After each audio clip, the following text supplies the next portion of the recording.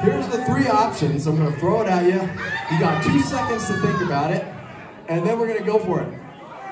Choice number one. These are the quotes from our favorite 80s movies. Choice number two. Lamar Vannoy. Choice number three. Joe lies. A little toss-up there for those last two. I'm going to go with Lamar Vannoy.